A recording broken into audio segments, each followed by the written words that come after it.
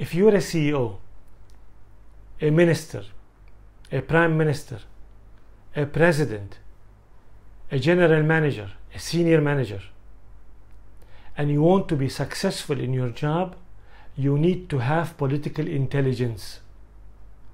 Political intelligence is fundamental to success in the business sector. It is fundamental to success in the public sector.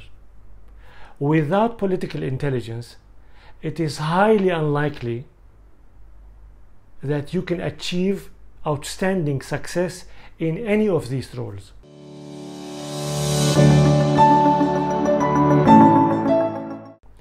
In this episode and in future episodes, I'm going to go into much more detail into what it takes to become a politically intelligent business person, a politically intelligent public official. We're going to go into the different categories and discuss each of them in detail. So what does political intelligence mean? Political intelligence in business and in public sector is based on two elements. Number one is about reading the political landscape. Every system is formed of people, whether it is an organization, a ministry, a government, a department, it doesn't matter, they are people. And whenever there is a system and people, there is power. And that power is necessary to keep the system alive and to move it forward. So political intelligence is about intelligently and accurately reading the political landscape. Where is power located and how is it distributed, and in which weight, in what percentages? Once you've interpreted well the political landscape, we move to the second part of political intelligence, and that is about having the skills that are necessary so that you maneuver your way through that landscape. Why? So that you fulfill your purpose and achieve your objectives. What I'm going to do now is to go into more detail in discussing the elements of political intelligence. What are the skills that are required so that you read and interpret the landscape properly and you maneuver the elements of this landscape successfully? I'm going to start with the power dimension. Political intelligence requires that you read the power map. Accurately read the power map. What is the nature of the power that you're dealing with? Is it economic power, financial power, intellectual power, military power, relational power? What kind of power are we talking about? Knowledge, connections, access? So there are different kinds of power. So political intelligence requires that you learn how to read the map of all of these powers, especially the powers that directly or indirectly relate to what you're trying to do, to your job, to your career, to your mission, to your task. Political intelligence requires that you understand the dynamics between the elements of these powers. So in your system, as an organization or a company or a ministry or a government or the international community, once you've understood how power is distributed at different levels and within the different natures of power, now you try to understand the dynamics and the relationships between the elements of this power. How do they interact? What's the nature of their relationship? Is it positive? Is it negative? Where do they merge? Where do they conflict? Who is with whom? Who is against whom? What are the different interests? What are the different agendas? You need to understand the power dynamics. Regardless if it's public sector or private sector, regardless if it's business or government or non-governmental, it doesn't matter. Wherever there are people, there are power. And power is never equally distributed.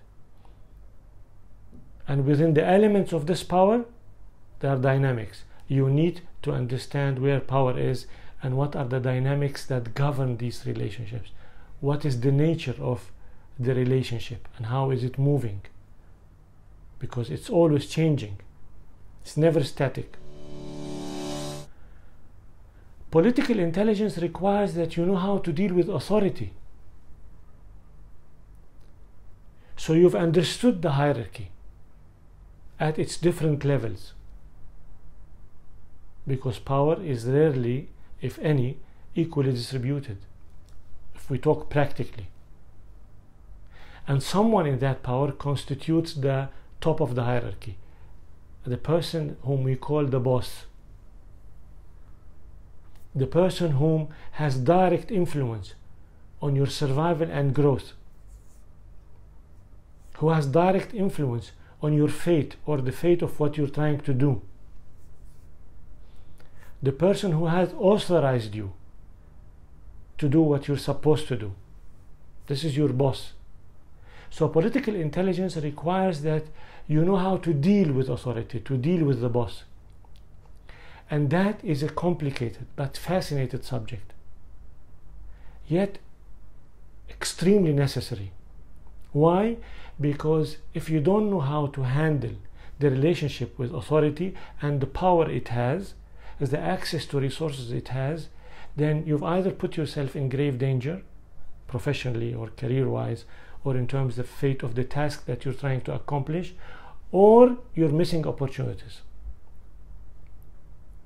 To do that, you need to understand your own history, your own baggage when it comes to your relationship with power and authority. Starting from your early moments when you were growing up in your family and the nature of your relationship with whoever was authority in your family, to the school environment, to the professional environment, to the social environment where you belong. You understand that well, and you understand where your boss is coming from and the universe of your boss, and then through political intelligence you see how you can formulate and nourish and cultivate relationships that are beneficial to both sides.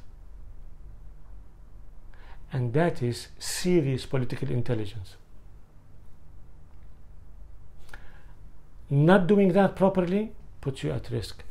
Doing that properly opens opportunities for you.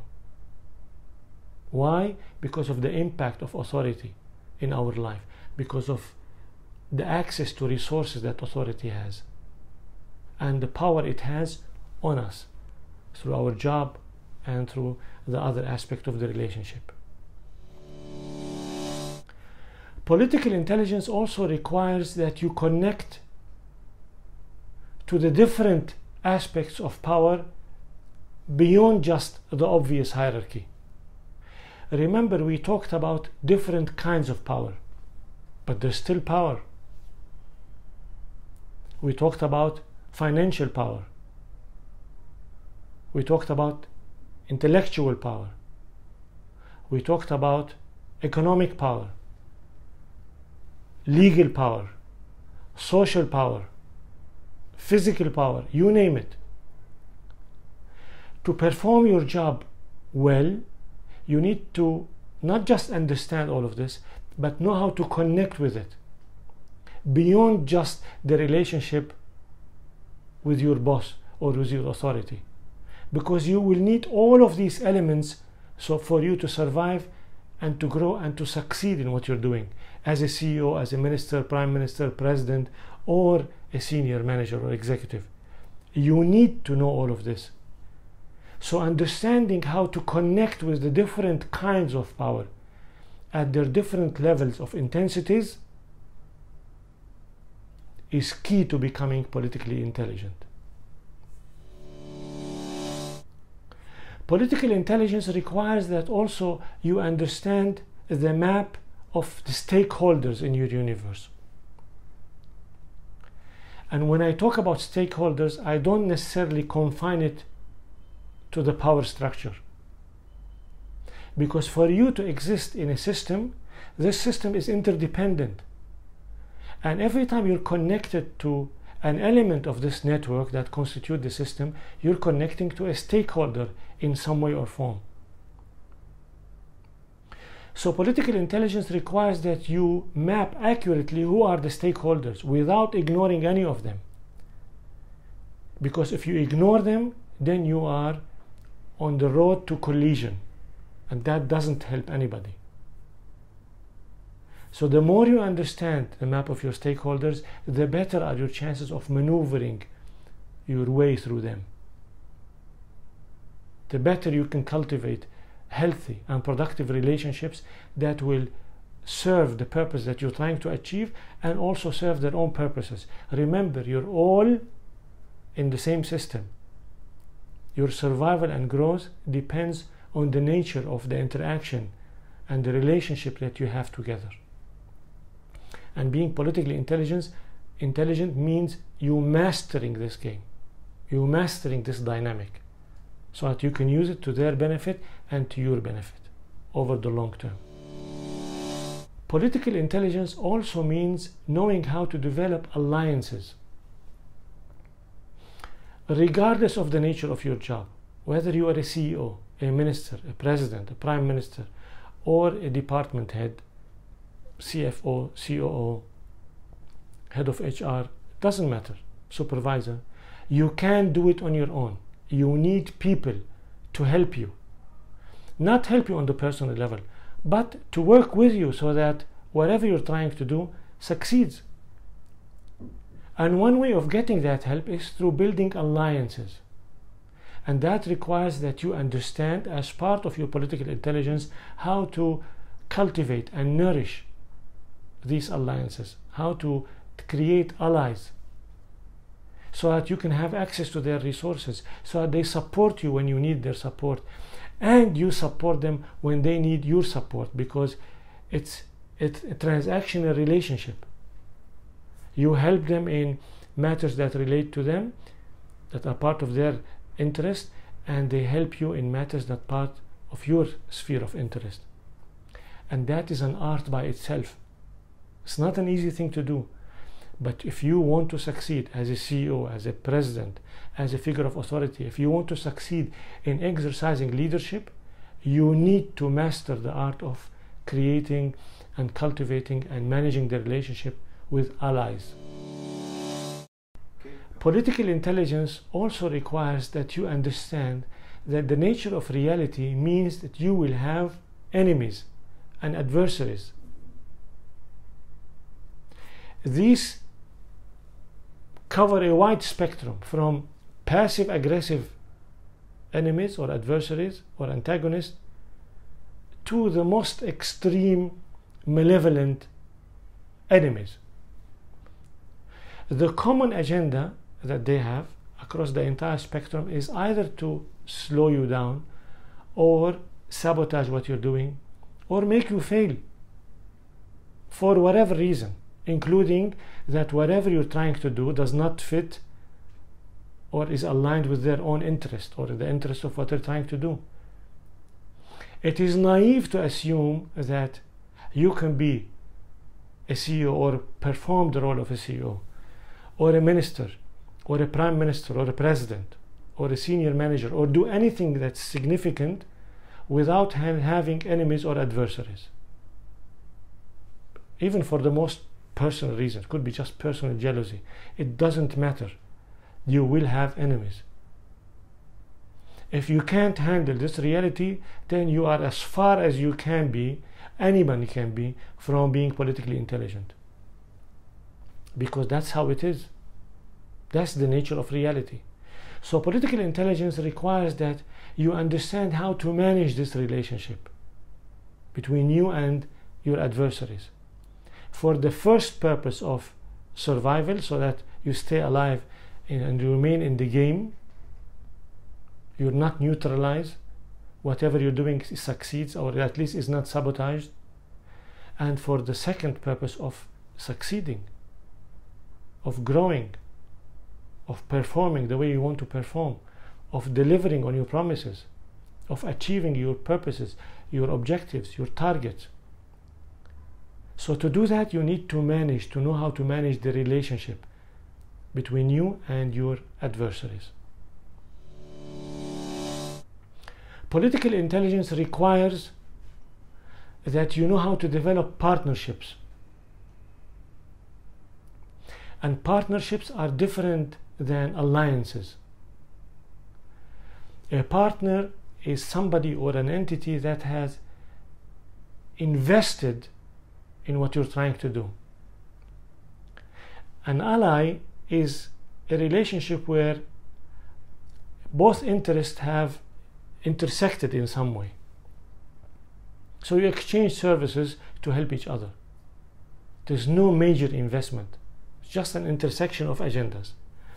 Partnership is where others have invested politically, relationships, money, intellect, resources, finances, agendas, ideas in what you're trying to do. And that's a completely different level of relationship. That relationship needs some of the skills that you need to build allies, but it needs much more, because the depth of the relationship and the nature of the relationship is different. There's more intimacy, there's more at stake. It's a more organic relationship over a longer period of time. So the level of intelligence and tactfulness that you need to display as you manage this relationship is different. Political intelligence requires that you understand the nature of power. Whether in business or in public sector, to be politically intelligent requires, demands that you know how to read the political map, requires that you understand the power dynamics within this map, requires that you know how to connect and deal with your bosses or the top of the hierarchy, demands that you know how to connect with the other elements of power,